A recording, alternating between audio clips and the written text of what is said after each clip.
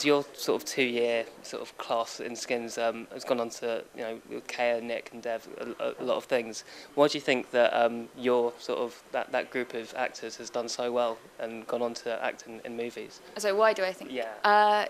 I just think, I don't know, I mean, on an individual basis, I just think, Dev's amazing, Nick's amazing, Kaya's brilliant. And I think, I loved everyone I worked with on Skins, and I think they're really talented people. I think there's something I think it shows, in a way, a really, really good education, and none of us have gone to drama school, but in a way, Skins has kind of stood in for that sort of training, because you work with lots of different directors, you work on lots of different kinds of scripts, you get to do drama, you get to do comedy, and you learn a lot very quickly, and I think that almost learning on the job can be kind of the best way to do it.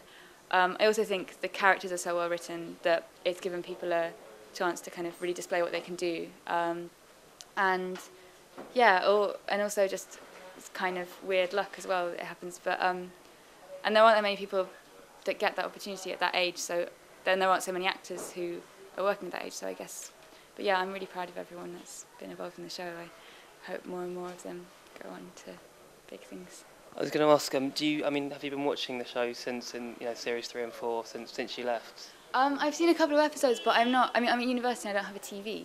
So I really want to sit down and properly watch it all the way through, rather than just sort of dipping in and out. So I'm going to get hold of the box sets, hopefully, over the summer. I'm really, really, I love Kaya and I love Lisa, because at least, they were both in the second series as well. And so I really want to watch it for them. And I still, a lot of the crew members who we worked with are working on the new series. So I definitely want to properly watch it and see what's going on. Have you stayed in touch with the cast? No, we meet up quite often. It's a little bit hard because everyone's sort of spread around the country and people are working and stuff, but we meet up when we can. And we shared this really exciting kind of unique experience together, so we're all very close, and it's really important to keep in touch, I think.